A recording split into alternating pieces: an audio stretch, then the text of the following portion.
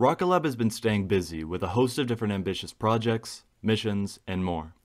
Just recently, the company updated us and revealed that within the next few months, they'll be attempting another Electron booster catch. This comes in addition to a brand new update regarding Electron, Photon, and even the Neutron launch vehicle.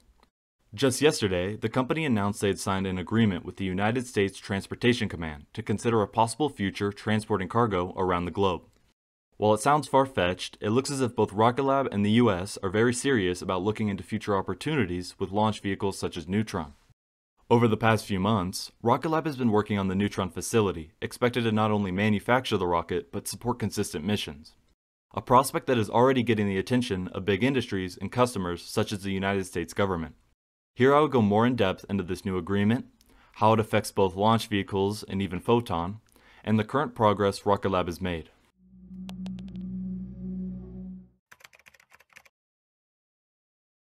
Neutron is Rocket Lab's next-generation launch vehicle meant to change how the company accesses space.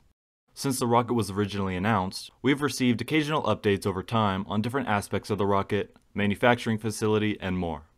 However, just yesterday, Rocket Lab tweeted saying, "Exciting news! We've signed an agreement with US Transcom to explore using Neutron and Electron to deliver cargo around the world. The agreement supports the US Air Force's Rocket Cargo project." They also tweeted mentioning, "The agreement will also see us explore using Photon spacecraft to establish on-orbit cargo depots and deliver re-entry capability." Specifically, on September 6th, Rocket Lab announced that it had signed a Cooperative Research and Development Agreement, or CRADA, with the United States Transportation Command, US Transcom, to explore the possibility of using the company's Neutron and Electron launch vehicles to transport cargo around the world. The agreement will also see Rocket Lab explore using the Photon spacecraft in unique ways. The purpose of this agreement is to inform the Air Force Research Laboratory and the US Space Force, which lead the Rocket Cargo program. Rocket Cargo is one of the Air Force's Vanguard programs designed to advance emerging systems and concepts through prototyping and experimentation to deliver remarkable new capabilities. The program seeks to explore the viability of space launch to deliver improvements in delivery costs and speed compared to existing air cargo operations. It's obvious this is a very ambitious prospect. To put it clearly, the agreement is looking at the possibility of using rockets like Neutron and Electron to move cargo from one place in the world and land at another. Included in the announcement, CEO of Rocket Lab Peter Beck highlighted, "Point-to-point space transportation offers a new ability to move equipment quickly around the world in hours, enabling a faster response to global emergencies and natural disasters. Electron is already a proven and reliable launch vehicle, and we've demonstrated its adaptability with programs like reusability and our recent Capstone mission to the Moon for NASA, so we're no stranger to exploring expanded use cases for Electron. Neutron builds on Electron's capabilities with a much larger payload capacity and is designed for frequent reflight, making it a perfect fit to enable fast deployment of vital resources while eliminating the en-route stops and air refueling required by air cargo solutions. Topping it off with Photon cargo deposits on orbit provides a well-rounded approach to the future of rapid global deployment. We're excited to be collaborating with US Transcom on this forward-thinking, innovative research program that could ultimately shift the way the Department of Defense considers logistics response options."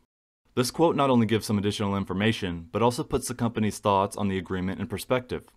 Rocket Lab is confident some of its systems, whether it be Electron, Neutron, or Photon, could provide very unique and significant help to the US government. Lastly, the CRADA's government project, led by Mr. Jamie Malik, pointed out, "Rocket Lab will help the federal government understand commercial rocket capabilities for future logistics missions.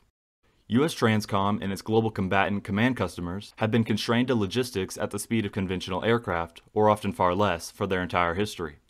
Now we can look to transport critical military cargo an order of magnitude faster than ever before. We will explore how to integrate rocket cargo systems in defense logistics processes and how to make space transportation a reliable and practical option for operations of the future."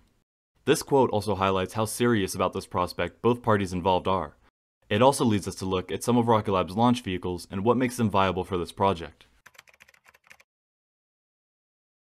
Now that we know more about the recent agreement and what it hopes to achieve, we can take a closer look at Rocket Lab's launch options and see what they have to offer in terms of point-to-point transportation.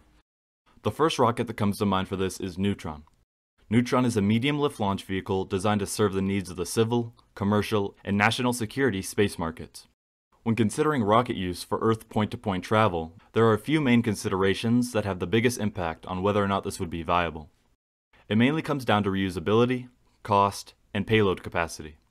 The rocket is designed to deliver reliable and cost-effective launch for payloads to low Earth orbit and beyond. With a large 7-meter fairing and a payload lift capacity of 13 tons in a downrange landing configuration, it is quite a step up from Electron. Rocket Lab highlights that reusability is at the forefront of Neutron's design to enable frequent launch, and its new, specially formulated carbon composite material is lightweight, strong, and can withstand the immense heat and forces of launch and re-entry again and again to enable frequent reflight on the first stage. Another important aspect of reusability on this launch vehicle has to do with its captive Hungry Hippo fairing design.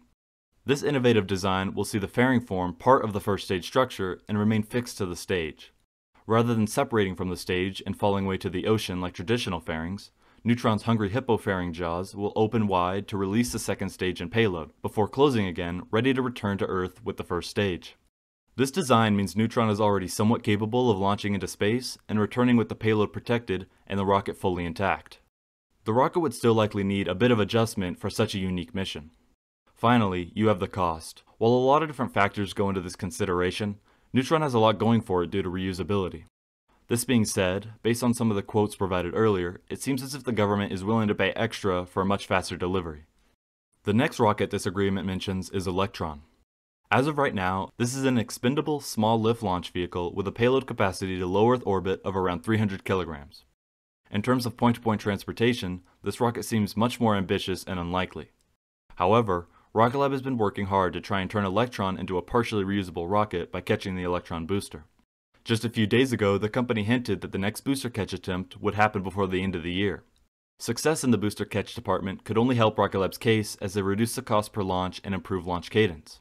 At the same time, Electron is not built to launch, fly around the globe, and re-enter the atmosphere for another landing.